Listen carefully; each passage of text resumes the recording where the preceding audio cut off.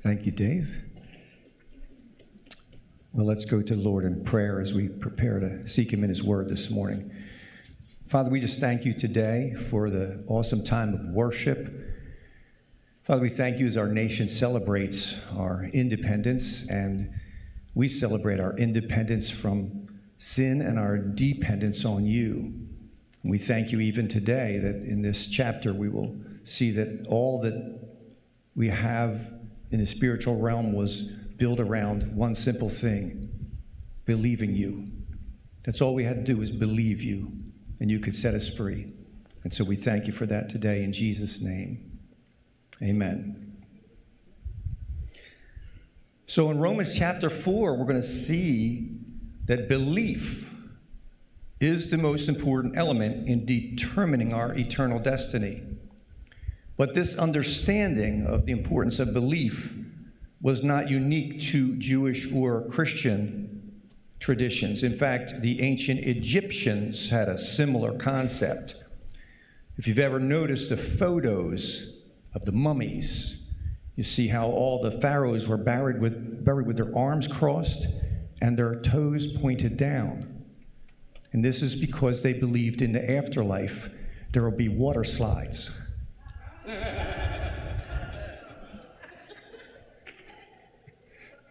No. But following up on Pastor Josh's message from last week, the key point in belief that we're going to encounter in Romans chapter 4 is that Abraham was accounted righteous by his faith. That's all. Not his good works. And here's how that is established in the first 3 verses of Romans chapter 4. What then shall we say that Abraham, our forefather, according to the flesh, has found? For if Abraham was justified by works, he has something to boast about, but not before God. For what does the scripture say? Abraham believed God, and it was credited to him as righteousness. So righteousness is not something that any human being gains on their own. We don't have it. In fact, Isaiah 64:6 says that the best we can do on our best day, trying to be righteous on our own, looks like filthy rags to God. Like, yeah, it's not going to work. But Abraham, the father of our faith, demonstrated how to become righteous through faith. And so I want to look at those first 2 verses again of chapter 4. This time I want to read them from the Living Bible. It says, Abraham was, humanly speaking, the founder of the Jewish nation. What were his experiences concerning this question of being saved by faith? Was it because of his good deeds that God accepted him? If so, then he would have something to boast about. But from God's point of view, Abraham had no basis at all for pride, and neither do we. And so what Paul is doing, he's taking us back to Genesis chapter 15 and verse 6, where it says, then he, meaning Abraham, believed in the Lord, and he, meaning God, credited to him as righteousness. That's it. That was the simple transaction. You believe, you're righteous. No works.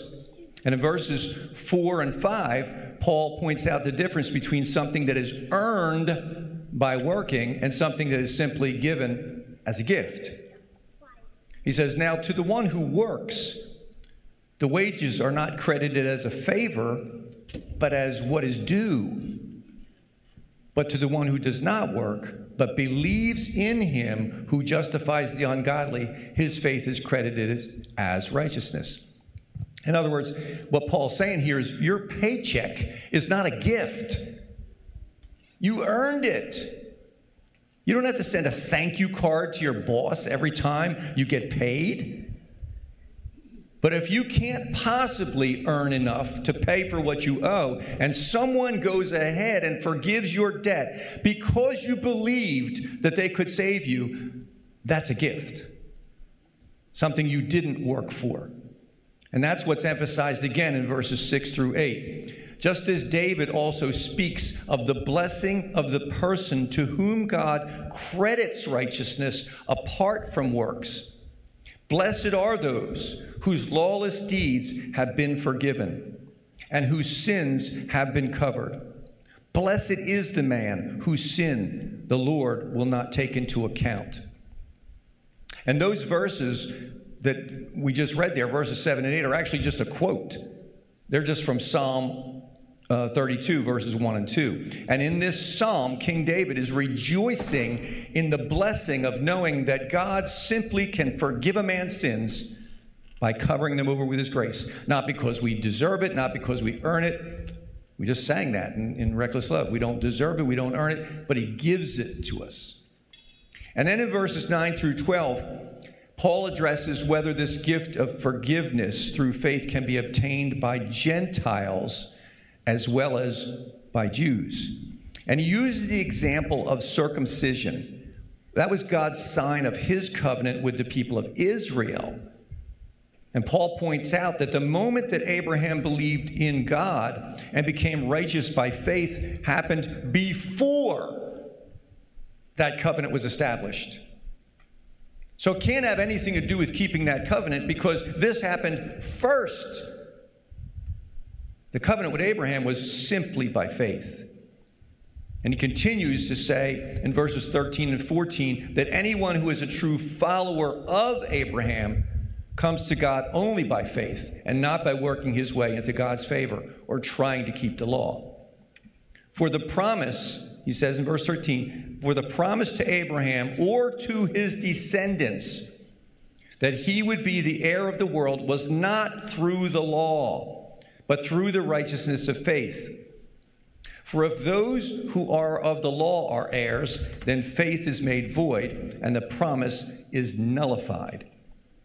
What he's saying here is in verse 14 is that if you could, and you can't, but if you could earn your salvation by keeping the law, then why did God promise Abraham that he would become righteous simply by believing, if there were two different ways to do it? But they're not. There's one way to do it. In verse 15, he has to address the obvious issue. Okay, well, wait a minute. Everything you're saying here tells me the law doesn't matter. Why did God give us the law? In verse 15, he tells us, for the law brings about wrath, but where there is no law, there's also no violation. So think about it this way. Breaking the law brings consequences. If there's no laws, there's no consequences. If there's no consequences, there's no need for forgiveness. So the law had to come so that people would recognize that we needed forgiveness.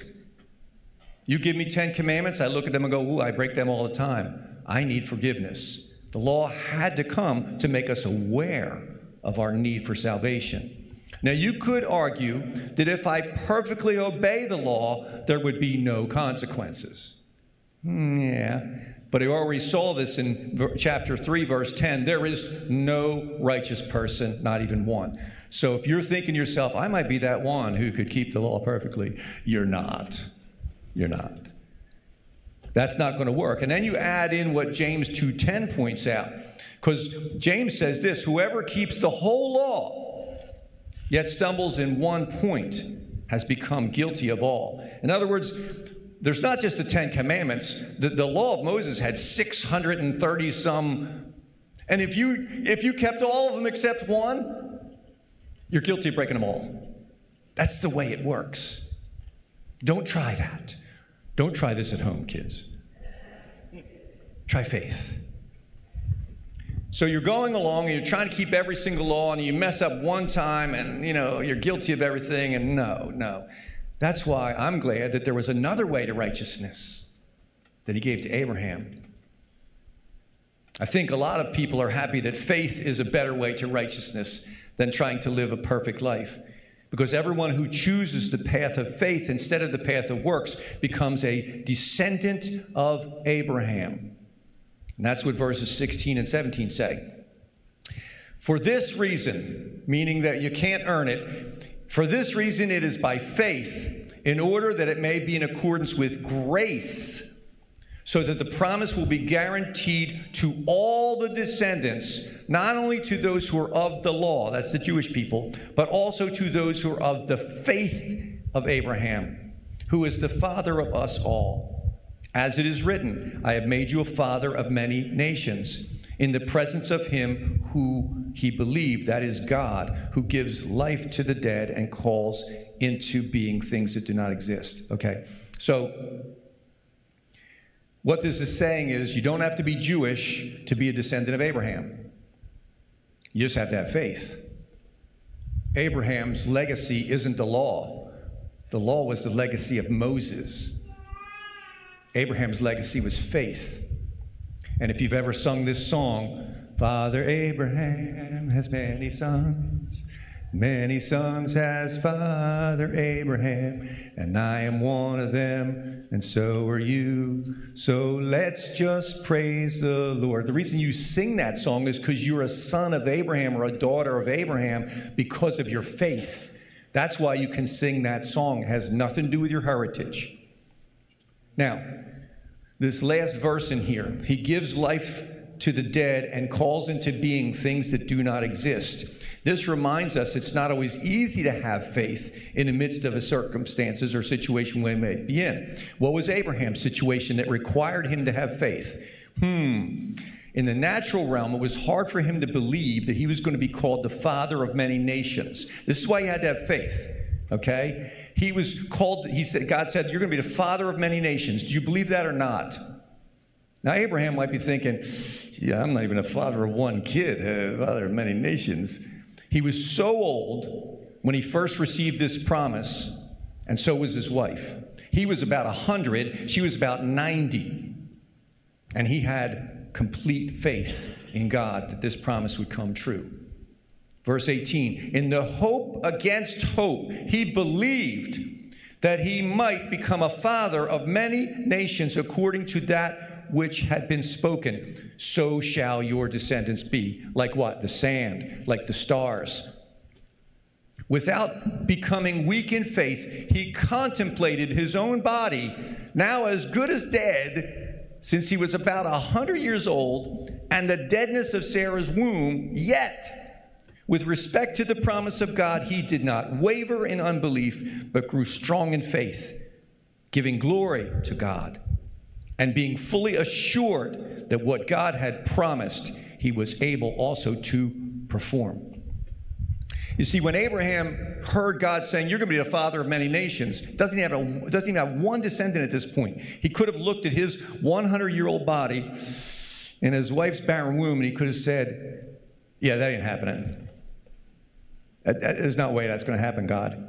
I think God put him in that circumstance because if he was 20 years old, right, and Sarah was 18, they just got married, you're going to have a lot of kids. I can believe that.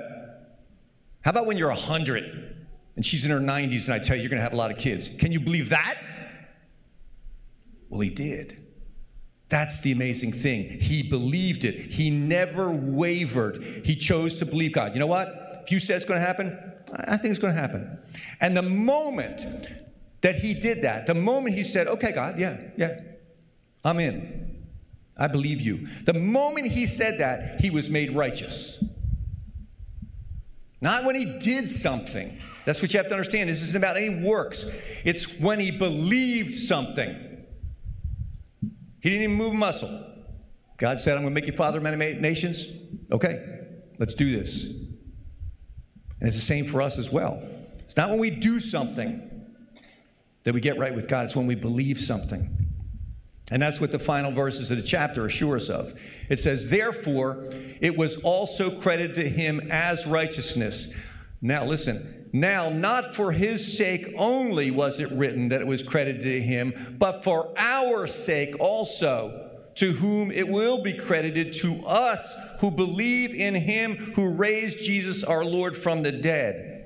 He who was delivered over because of our wrongdoings and was raised because of our justification. Look at this parallel. Abraham believed that God could bring life from his and Sarah's near-dead bodies and produce many nations. And that faith pleased God. And that faith gave Abraham righteous standing in God's eyes. And what these verses are saying is, you and I have believed that God could bring life from the dead. The buried body of Jesus could live again. And that faith, when we say, I believe that. Yeah, I believe Jesus was crucified, died, and risen again. The moment we do that, that faith pleases God.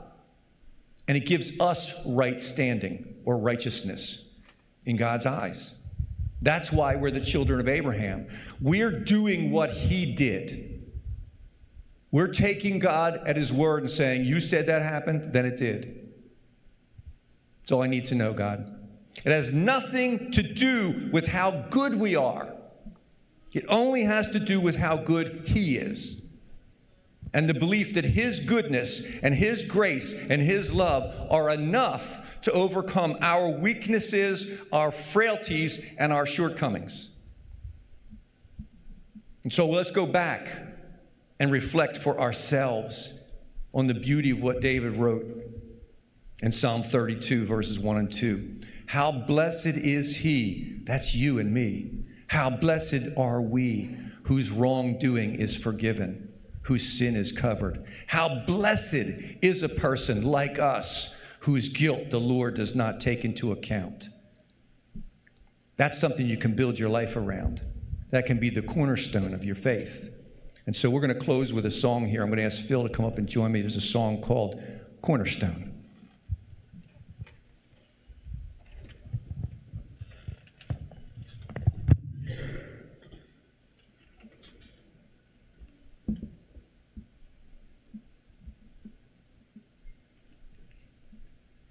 Check.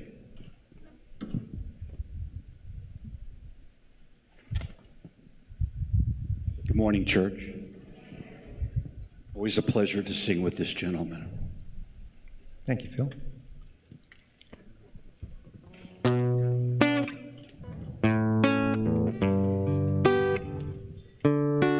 Looking out my window, feeling the crescendo, sunset on a quiet sea. Sitting with the ones that I'll forever love, we're waiting on a flash of green. And even when the nights got cold, you have always held me close. You're the only rock that I could ever stand on. You're the only one for me. The sun goes up, the sun comes down. This old world keeps spinning round. I'm here traveling down this long and winding road. Seasons come and seasons go. They take me high and leave me low. But I'm still standing on the only rock I know. You're my cornerstone. Oh, no matter where I go, my cornerstone. Oh, Bible by my bedside, sweating out a long night, wrestling with the hounds of shame. Trying to turn their hands back on a troubling past. Every move I make's in vain. But even in the shifting winds, you are who you've always been. You're the only rock that I could ever stand on. Through it all you remain. The sun goes up, the sun comes down. This old world keeps spinning round. I'm here traveling on this long and winding road. Seasons come and seasons go. They take me high and leave me low. But I'm still standing on the only rock I know.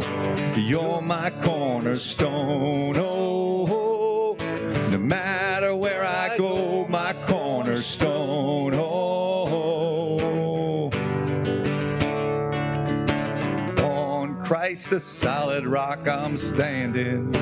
Christ the solid rock. All other ground is sinking sand. On Christ the solid rock I'm standing. Christ the solid love. All other ground is sinking sand. On Christ the solid rock I'm standing. Christ the cornerstone. All other ground is sinking sand. You're the only one that I will build my life on. Through it all you remain. The sun goes up, the sun comes down. This old world keeps spinning round. I'm here traveling on this long and winding road. Seasons come and seasons go. They take me high, then leave me low. But I'm still standing on the only rock I know.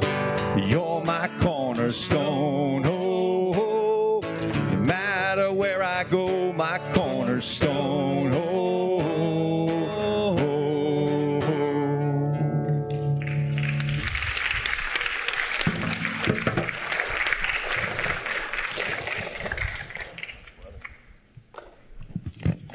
Well, Father, we thank you today that the cornerstone of our lives is our faith in Christ, and that we can be confident through what Abraham did, that that's all we need is our faith. Yes, we will try to live righteous lives by your grace, because that's what you called us to, but we're not going to do that on our own. We can't. We've tried. We've failed. But our faith is that in Christ we can be made righteous. In Christ we are made righteous. That when you see us, because of our faith, you don't see our sins. You don't see our failures. You see the righteousness of Christ that was given to us the moment we believed. And we thank you that you didn't make salvation hard. You made it easy. You didn't make it something we had to earn or work for or scrape for or beg for. You made it something we simply had to believe for. And we thank you in the name in which we have believed, our Lord Jesus Christ. Amen. The altar. Thanks for watching. If you enjoyed the service and you want to learn more about the ministry, head over to the website at praisetabernacle.church, where you can learn about all the ministries Praise has to offer. Find devotional content, weekly newsletters from the pastors, and much more. We hope to see you soon right here at Praise Tabernacle, because we are people restored and inspired, serving everywhere.